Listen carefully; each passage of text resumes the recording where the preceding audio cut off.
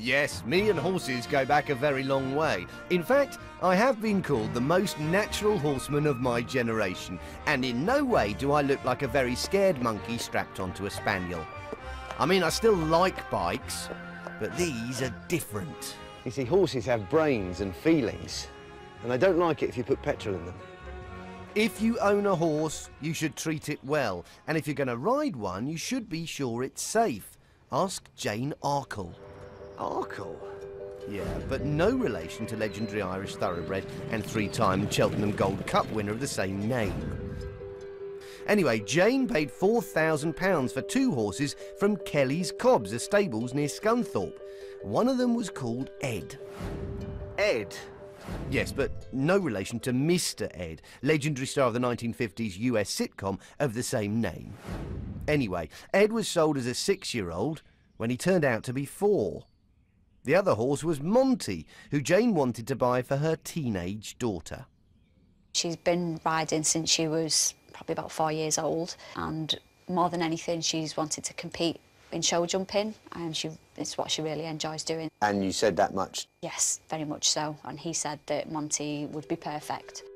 Perfect, except for the serious ligament injury that Jane only discovered after buying him. He was sold to us as a jumping horse, suitable for Megan to go and compete and jump regularly. When I found out about the injury and got advice from the vet, he shouldn't be jumping, not with having had that injury in the past, because there's a high chance of it reoccurring. He may well have threw my daughter off. Kelly's Cobs eventually agreed to take back the horses and refund Jane's money, except for the final £500, which they refused to hand over. This is their website, where they sell horses, ride horses, and stand on horses. That's strange. Even stranger, the man Jane dealt with is nowhere to be seen, but we know he's called David Thomas. And no matter how hard you look, you won't find him mentioned. Funny. It's almost as if there's something he's keen to hide. Well, you know what? There is. It's rogue traders taking you back. Yeah, let's return to 2005, when Watchdog exposed the same David Thomas, guess what, selling horses as one thing when they were quite another. David Thomas? David, have you got anything to say about horse imports and complaints to us from your customers? It's BBC Watchdog. 1 year on, Thomas was jailed after Watchdog also found him selling so-called pedigree puppies. In such poor condition, many of them died. Francis of Assisi, he ain't. And now, as a disqualified company director, he isn't allowed to be involved in the running of a company either. Yet Lisa Wood dealt with him directly when she went to Kelly's Cobs looking for a horse for her grandkids. She told him she didn't want a difficult young horse. She wanted an adult. He offered her Woody. When I bought Woody, I was told, oh, he's 4. I discovered his true age is when the vet came to start vaccinations for me, where he gave Woody a health check, then lifted his lip up to look at his teeth, and then informed me that he was in fact only 2.5. So, not an adult after all, but in horsey terms, a teenager, and a typically moody one. The reality is he barges, he kicks, he's unpredictable. I've had a friend that led him for me once. He yanked her so bad she had to go to A&E. He's going to run. No! Ah! So that's clear, really, even to me, who knows nothing about horses, that you've got a problem there. A big problem, and as you can see for yourself, with the rolling, how could I put, a child on Woody? I can't. Just too dangerous. Too dangerous. Danger, count us in. It's time for a sting with hidden cameras and stuff. Enter our expert, horse know-it-all Fleur Field. She's visiting Kelly's Cobs posing as a customer. She's very specific in her request. She wants a horse that's suitable for a novice rider. In return, they recommend one called Loppy. Really nice ride. She does pop the odd jump. She's absolutely brilliant. 12, eh? That means she's in her horsey prime, seen a bit of the world, mature yet mobile. Talking of which... Hello. Well, shoe my hooves, it's David Thomas. Oh, that's all right. Well, I'm a better look. Restrain yourselves, ladies, this is business, not pleasure. How much is Loppy? I don't know if she's 1650 or 1950. We can always talk on price. Okay, yeah. It sounds like a bargain, but then I'm no expert. Fleur, however, is. Being the expert she is, she thinks she spotted telltale signs of an injury, a swollen hind leg. I really like the look of her a bit, and I just thought one of her legs looked bigger than the other. I think it's because she's been in stables for about a week and she's not now. Yeah, the problem is because the weather's so bad, you keep them stable. Yeah, my leg swells up when I stay indoors as well. Happens all the time. It's very painful. Our team leaves to mull over the deal. Will we be back? You bet.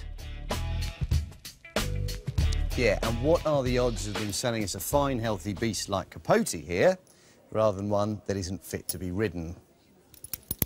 Exactly. Saddle up, we're in for a bumpy ride. Welcome back. Capote's in his dressing room, by the way, and we're going back to horse dealers Kelly's Cobbs of Scunthorpe, or more particularly David Thomas, who's banned from being involved in running a company, but seems to be very involved in this one. He's tried to sell us a horse called Loppy, who we think might have an injury, but we won't know until we buy her. So it's back to the yard for us, and once again we're taken to see David Thomas, looking very at home in the company office. Earlier he told us Loppy was 12. Now we find there's no age on her horse passport. Date of birth unknown. David cross-checks with the Kelly's Cobbs website. We've got it down to 16. Okay. Is that about right, do you think? Yeah. Whenever there's any doubt, we always get the vet to do it. Okay. 16's nothing, you know, it's got 10 years riding left.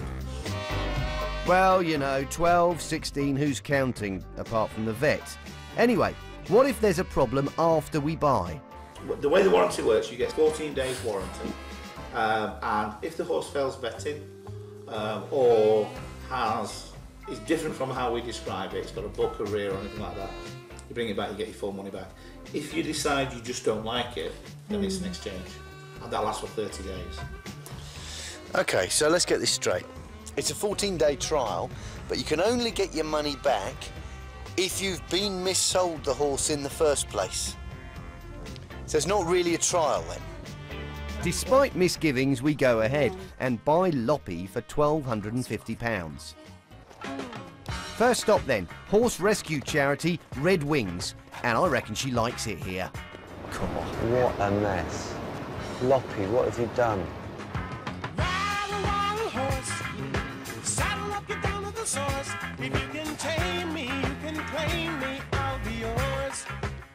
Red Wings vet Nick de Brouwer is a top dog in the horsey world, head of the Horse Equine Welfare Council. He's agreed to give Loppy a thorough examination. And when I say thorough, ooh. That one's not going back in the bathroom cabinet, is it? Preferably not, no. Nick picks up on the swollen leg our own expert spotted earlier. It's nice and smooth, and then suddenly you've got very knobbly skin there, so that's a very significant scar. It extends sort of quite a long way around, so this was probably quite a big open wound at some point, which would have taken quite a time to heal. Still, it has healed. It doesn't seem to be causing pain, so it shouldn't affect her ability to be ridden. But sadly, Loppy has other problems. I don't know if you can see her teeth there. Yeah. They're all pretty symmetrical, except this poor one here, which... It's just sticking out. Yeah, is sticking out at completely the wrong angle, and that's been quite badly injured at some point. It does paint a picture again of a horse that's been through the wars a little bit. Absolutely, yeah. She's definitely served her time. So how old do you think Loppy is? Looking at the teeth and the grooves on the teeth, I would be putting my money on a 25-year-old horse. Because this horse was sold to us as 16 years old. No way that could possibly be the case. No. We're talking now about a horse that's, you know, every day is precious kind of thing, as opposed to expecting to have a good 5, 10 years of fun with her. Loppy, if she wasn't a horse, if she was a human being, would be a pensioner about now, be getting ready for retirement, so there's no way that she should be ridden regularly. The best place for her is here, at Red Wings, relaxing the rest of her life. As time goes by. So we now can be sure that David Thomas has missold us a horse. But is this typical behaviour from him, or is he acting out of character? I need some advice. You see, Ed, yes, Loppy is a horse, but one horse is only one horse, of course. Yeah, and she's a mighty fine-looking one. But I think you need more proof. You need to get yourself another horse. Well, that's what I was going to say. He's always trying to make the jokes, that guy. I just wish you'd get on with the story.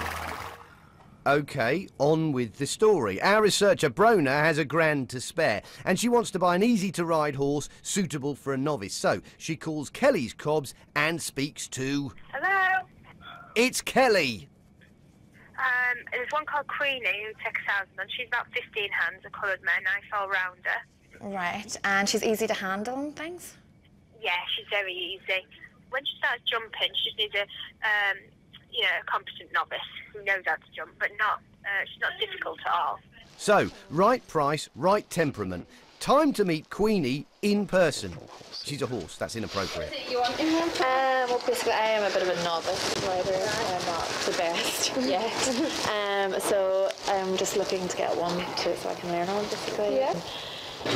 She's a bit of a mardy mare, a bit grumpy, but she's absolutely fine to ride. She won't trot canters and jumps, but she does need a bit of work to get her into canter. The staff take Queenie for a ride.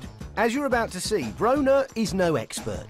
I like that it looks like a cottage. Yeah, it's a horse. How much are we paying you? Anyway, here's David Thomas to close the deal. What's his opinion on this horse? Queenie's lovely. Okay. It really is. There's nothing negative we know about her. OK, David, deal done.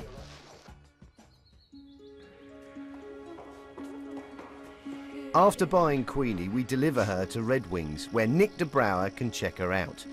And it's soon obvious she's not the horse we were promised. She's hard to handle and seriously lame. Things aren't particularly good for her, unfortunately. Effectively, she's got broken bones on the back of her leg, which are crucial to her being able to move around freely.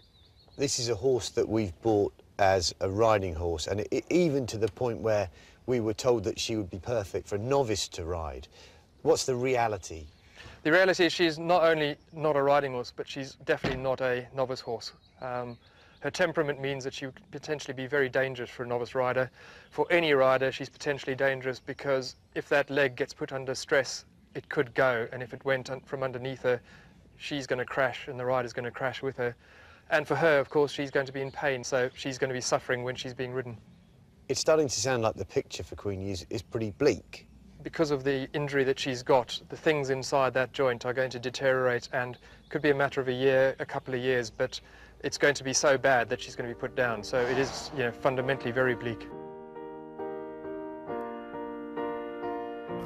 At Red Wings, Queenie will now get some much-needed pain relief. Queenie's remaining days may not be that great in number, but at least we know that she'll be spending the rest of them here, where she'll be in as much comfort as she can be. The question still remains, how on earth was she ever for sale in the first place? Well, there's only one man who can answer that. That's David Thomas himself. He's a difficult man to bring out in the open, but we've come up with an idea. It might not work, but it's definitely worth a punt. There you go. Look at that. Everyone loves a carrot top. Our investigation into horse dealer David Thomas is moving into the final straight. He's missold us 2 horses. One that was supposed to be 16 turned out to be nearer 25. The other, described as a good jumper, is so severely injured she'll soon have to be put down. Now, David Thomas spends most of his time inside Kelly's Cobs in Scunthorpe. How will we tempt him out, I wonder? Easy. We call him up and say we're interested in buying not just 1, but 2 horses. Will he take the bait? If you're taking 2, then the deal can be so much nicer. Of course he does. So, you know, as I say, I'm a horse dealer, and there's never a bad time to take a profit. Yeah, I think we've gathered that already. What we don't know is which horses he'll try to sell us this time. And what he doesn't know is what he's going to get out of the deal. You see, we haven't just tempted him with money, but with a part exchange as well. But the horse we're planning to part exchange with, David Thomas, is no ordinary beast. No. It's rare. It's as rare as anything. It's a thoroughbred, and his name is Samson.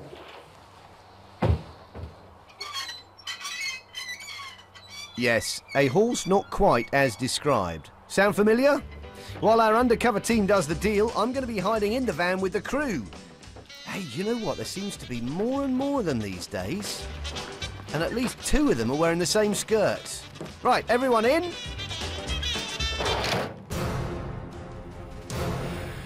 And we're off to Kelly's Cobs, where our man is ready to meet us. Hiya, David. Any better? No. While I wait in the van, David talks up the horses he wants to sell. Geldings in here, and she holds her own in the field, which is important with horses this size. Nobody messes her about, nor does she mess about with other people. Yeah. Okay. Confident that his double sale's in the bag, David turns to the part exchange of our thoroughbred, Samson. I get thoroughbreds offered to me every day of the week for nothing or low hundreds. I really do. Yeah. And I've got one here now that I've got up for £1,000, and I can't sell it. Yeah, but you haven't seen Samson. Come and have a look. Shall we get Samson out? After all, he is a very special horse. Right. Look at him. Here he is! What do you think? Nice. Yeah. Thought it was a thoroughbred. I suppose once you're finished with it, you could describe it as almost anything, couldn't you, David? Matt, all right, BBC Road Traders, how are you? Yeah, good to see you. I thought I got a sale with you as well. I'm afraid not today. This is one sale you won't be making, although you'll remember these 2 that you did sell us. That's Loppy, described originally as 12 years old, then you changed it to 16. Actually, we've had her aged as somewhere between 20 and 25. She hasn't got a lot of riding left in her, unfortunately. Right. Now, that's Queenie. She's lame in her hind legs, and she can't really do anything. She'll be lucky if she makes it through the next couple of years without being Right, and have these been made complaints to us? Because we do sell on a 14-day trial. Yeah, unfortunately, the problem is with the 14-day trial, you changed your mind, even with us, to saying, if there's a problem, if you can show us there's a problem, then we'll take the horse back. That's not the same as a 14-day trial, is it? Well, it is. It's the 14-day trial that's stated on No, our because- website. I can show you refund after refund we've done where people have brought horses back for genuine reasons and they've been refunded in Wouldn't full. it be better to get the description of the horse right in the first place? Take Queenie, for instance. She has terrible behavioural problems. She's lame in her back legs. I actually don't remember this horse, so I can't I'm not sure if that worries me more or less, David. Well, no, because, I mean, we do have people who work here who sell horses on our behalf. We bought the horse from you. What I suggest we do, I've been fair, I haven't run off like a lot of people do. I've given my opinion. You live here, this is your property. Where would you run? All right. But, OK, so if any complaints you've got, let's get them over to me, let's address them properly, not under these circumstances, and let's get them sorted. I will show to you time after time again where we do refund for genuine reasons. Why does it have to get to that stage? Well, it doesn't, because this is the first I've heard of it. Why can't you actually find out what these horses well, you are asked me a like question. before Why you does it try have to and get to sell that them to stage? anybody? I will answer that. That's irresponsible You in asked me itself. that question. Why does it doesn't. If we're made aware of it, then we can address it. This is the first I've been Why made does aware the of it. customer have to I'm be asking made you, aware of it? if we'd have been made... Well, Why do they have to take Did we know it was themselves? lame? Why didn't you Did know we it know was it was lame? lame? Well... If you didn't know it was lame, surely you should have done. Why? That's the vet's job. OK? Have you got everything you need now? Do you know what I really need from you is an assurance you're not going to carry on selling horses? Because you've No, shown, I am going to sell shown horses. over a decade and that I you definitely don't, do you are believe not I sell horses correctly. You are not yes, we don't get it responsible right to sell every animals time. of any sort. Well, I disagree with that point. We've got many, many people who will disagree with that. Happy customers. David, thank you very Thank much you for for your talking time. to us. You're welcome. All right, bye now. I do like the thoroughbred, by the way. It's not for sale. So that was Kelly's Cobs. Here we are. We're in Kelly's Cobs. And David Thomas's Cobblers. David Thomas says he sells many horses each week and has many satisfied customers. He says 20% of the horses sold are returned and that they always refund these customers That includes us if we'd made a complaint. He adds that their warranty covers all the cases we featured. He says all companies make mistakes and that he couldn't have known about Loppy's age or Queenie's state of health. If a horse fails vetting, it's unfortunate, but doesn't point to anything more sinister. Well, unfortunately for you, David, that points to the fact that you become the latest face on our rogues gallery.